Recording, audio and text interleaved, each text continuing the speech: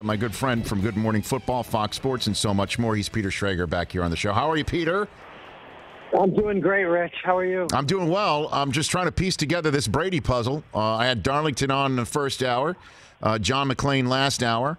Now you. Unload what you know. We're 8 days away from potentially getting an answer here. What do you got for me? Here's what I know, and I think Jeff is plugged in a lot of ways, and obviously John's got Houston and more locked in. Here's what I know. I know that the Patriots have not made any necessarily big overtures to Brady yet, and we're now 8 days away from it. And this is what I've been hearing since the combine when I was with you. Yep. There will be no roses, there will be no bouquets, there will be no Robert Kraft sit down. From what I gather, this is going to be one of those deals where the Patriots are going to let Brady feel the love, feel loved, go sow his wild oats, see what he wants, and then at the end of this have to make a decision.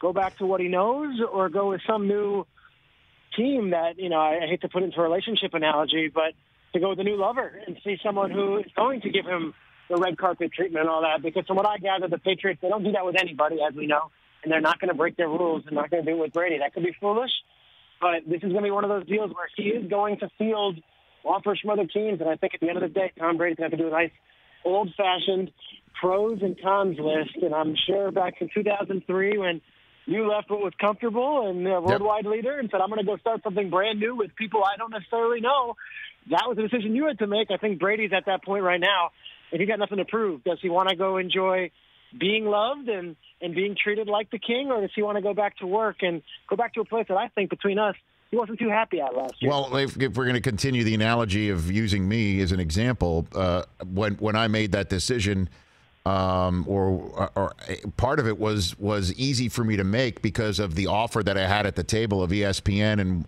what I wanted to do and what I didn't want to do and how I played that. Are the Patriots going to make any offer? I mean, they will. Tom will have to have something from them when he goes in and he does check on his wanderlust, right? I mean, shouldn't that be at least the case eventually?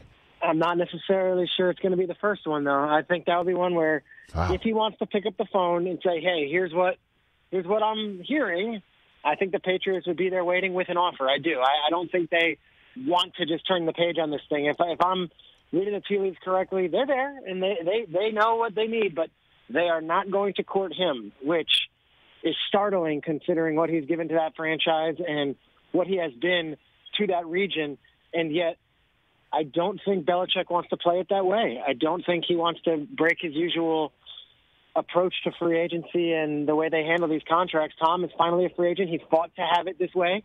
He got it written that way. And I think he's going to see other suitors and other offers. And at the end of all of that, I think the Patriots will be waiting. And they will have an offer, I would assume. I don't think they're just going to let him walk without anything in response. That seems rather imprudent. But I don't think this is going to be one of those deals where they bring everyone in a room and say, okay, let's go get Tom Brady. Josh McDaniels, go fly to wherever he's visiting, the Titans or the Chargers, and go woo him back here. And I got to tell, I did a Week 15 or Week 16 game against the Bills last year. I got to do the sideline, so I spent a couple of days up there, and we got to speak with Brady. This guy wants excellence. He wants greatness. But I could tell he was frustrated. And I don't know if he wants to go to work like that every day. He might want to start something new.